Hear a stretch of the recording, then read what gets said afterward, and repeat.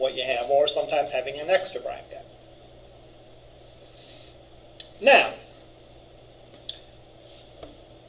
this might look a little different than conditions you've seen before, or not, maybe, I guess depending on your style of programming.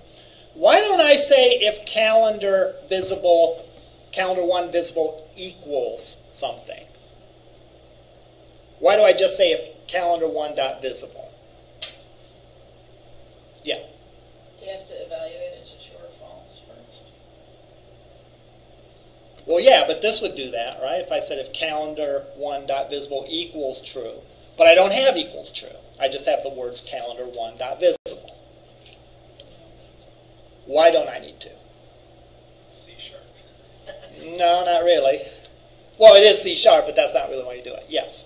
Is it reading the value that is already preset to and then Well, yeah, figure out but to do that? there's something specific about this value that allows us to do this. So visible is only one or the other? Right. Sure. Visible is a Boolean, right?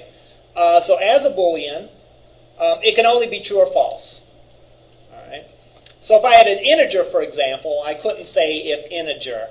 I have to say if integer equals 1, if integer equals 2, or something like that. Another way to put it is the condition that's included in the parentheses has to evaluate to true or false. Has to be true or false. No yes, no, maybe, no, anything like that. It's either true or it's false. Now, calendar1.visible is already a Boolean. It's already something that's either true or false, so I don't need to put a condition in there. I could put a condition in there if I wanted to.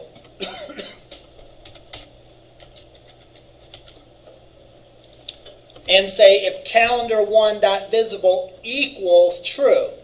Notice what I did there. In doing comparisons, there are two equal signs. That's a difference between Visual Basic and C#. There's really, in programming, there's two purposes for the equal sign. All right? There is an equal sign that is used to assign a value to a variable. For example, here. I'm saying take this thing, set it equal to false. Take this thing, set it equal to show. For assignment, single equal signs are used. For comparisons, in other words, is this equal to true, or is this equal to 1, or is this less than, or less than isn't a good example, is this equal to Zellers, or whatever, you use the two equal signs. So if I was going to explicitly write out the comparison, I would have to say equal, equal, true. So like say if you wanted to, instead of checking the Boolean, if you wanted to check like say what the button says, if the button says hide or show, you would have to use the double equal sign. You have to use a double equal sign, yeah.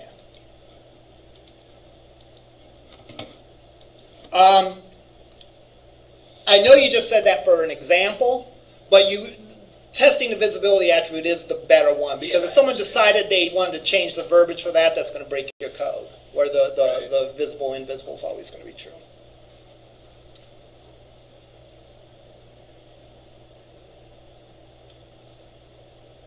All right. What I want to do now, we have about 10 minutes left, I want to introduce you to some of the other controls in .NET. And I have posted the second lab assignment, if you want something to work on. And we'll talk more about this on Thursday. And I'm going to create another page. Oops. I'm going to create another web form, and I'm going to call it data entry, because we're going to allow them to enter some data into a form.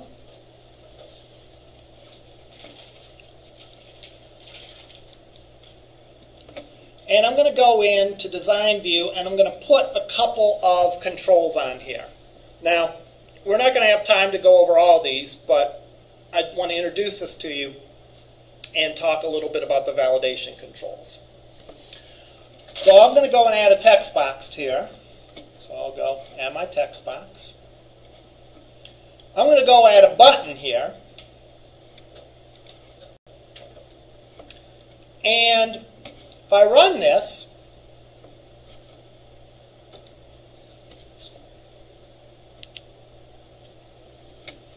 I can type something in here, click the button to submit, and really nothing really happens, but it sort of did its thing, right? It remembers what values I put in there as it resubmits and redisplays the page. So it does remember state.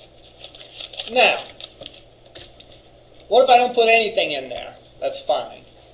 What if I put letters in instead of numbers? That's fine too. All right. In HTML, text boxes are just that. You can put any text in them. All right. Now we know if we want to develop a good form, we need to do some sort of validation. All right. Ideally, the validation we want to do on the client side. Why? Well, because the user then will get the immediate notification if there's a problem with the form. Doesn't have to wait to make it all the way across to the server and come back. Right? It's much nicer if as soon as they click that button, boom, it pops up saying you forgot to enter something. Now, how many web forms out there need validation? Every single one of them. Right? I can't really think of a case of there being a web form where there's no validation needed at all.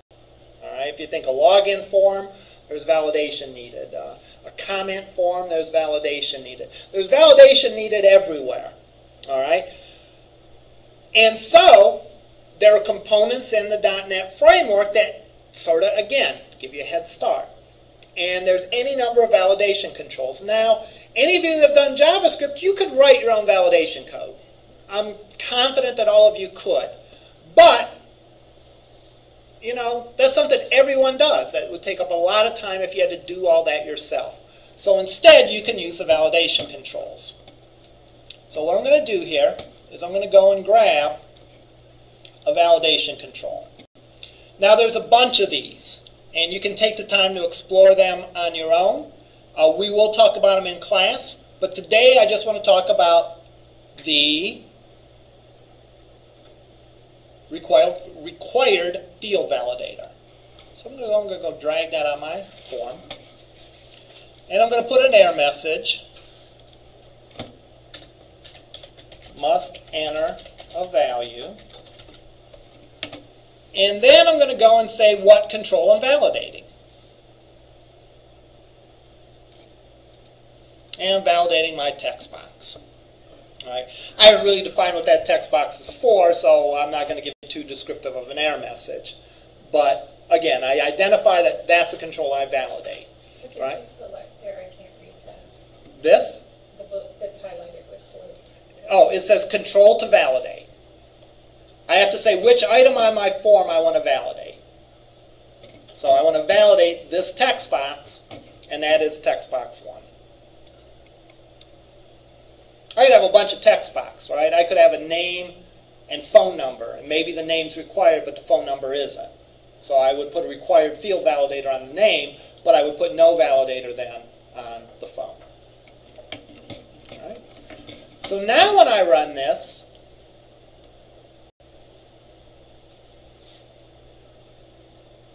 if I don't put anything in there and I try to submit it, I get an error message. And it's kind of hard to tell, but I get that error message immediately. It didn't go back to the web server. All right? It's doing client-side JavaScript validation to pop up that error message immediately. And then the server's not burdened trying to process data where critical items are missing. And the client doesn't have to wait for it to go through the internet to come back and get their error message. The error message displays immediately. A lot of what we'll do next time will be exploring this. All right, exploring the different input controls, because we just talked about text box here, but there's other kinds of input controls. And talking about the different kinds of validators, then talking about how we can use those controls in doing some processing. Yes? I think I missed something. Did it automatically give you that must enter a value, or did you tell it to do that? I went in when I created the validator control. I went in to the properties and set the error message to must enter a value. I did two things with the validator. I typed in the error message that I wanted, so I said must enter a value, and then I defined what control this validation is associated with. Okay. So I could have 10 text boxes, maybe only 10 of, or maybe only 2 of them are required. So I want to validate the 2 and leave the other ones without validation. Is it possible to just drag that error message to the front, like put those asterisks beside them, like you see on some sites? Oh yeah, yeah. Really, at this point, I'm only worried about functionality.